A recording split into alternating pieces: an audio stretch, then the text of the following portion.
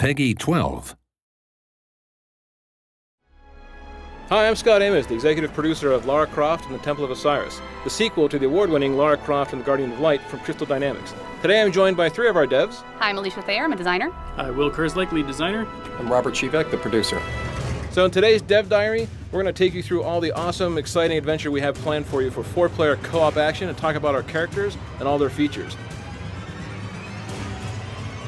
But looking back at Guardian of Light, it was an instant classic when it shipped. It was one of those things that people got together and said, this is an amazing 2-player co-op digital experience. That was the inspiration and the blueprint for us to say, how do we push ourselves further for Temple of Osiris? How do we get to a 4-player game? How do we go with more characters online, with more craziness, with more exotic gameplay? So for us, this was all this labor of love. So in this adventure, we have Lara Croft, the world-renowned archaeologist. We also have Carter Bell, who's new to the series, and he's an up-and-comer and competitor to Lara Croft. Our archaeologist characters have a torch that they can use to light some of our darker tombs and solve puzzles and find hidden rewards.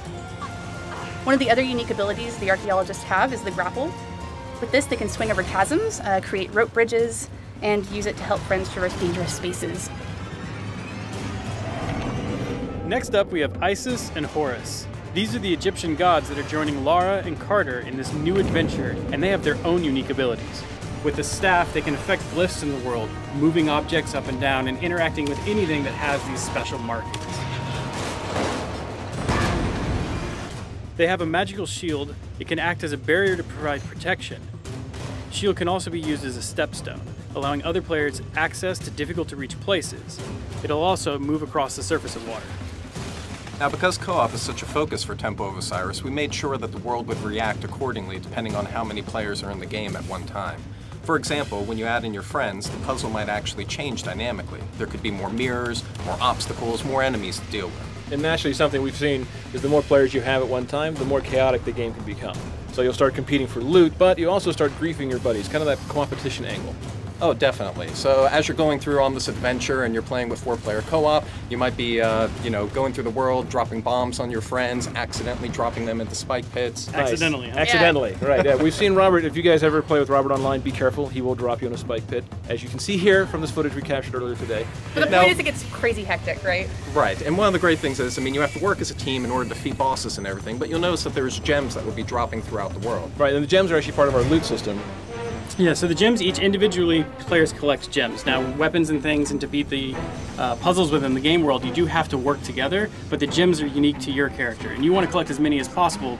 And the cool thing is, when you get to the end of a tomb, there's all these treasure chests that you could open, and you could use them to unlock powerful new rings and amulets, weapons, and costumes for your player. And the chests are different costs based off of the type of loot that you can get from them, so the more gems you have, the cooler loot you get.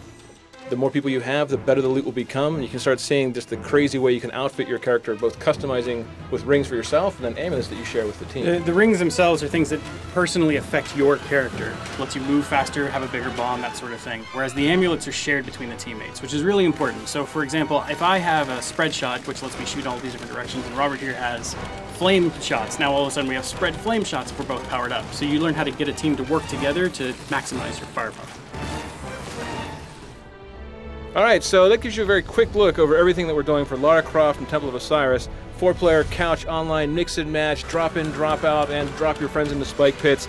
From our side, this is all about working together as a team, but also competing together as a team. This is for us one of those labors of love that we come from the Guardian of Light days, looking forward to what we want in Temple of Osiris Day, so we really hope you guys will love playing it as much as we've loved making it. Coming out this year, December 9th for Xbox One, PS4, and PC. Thanks, team. Anything else? Thanks for watching. All right, guys, have a great time. We'll see you online.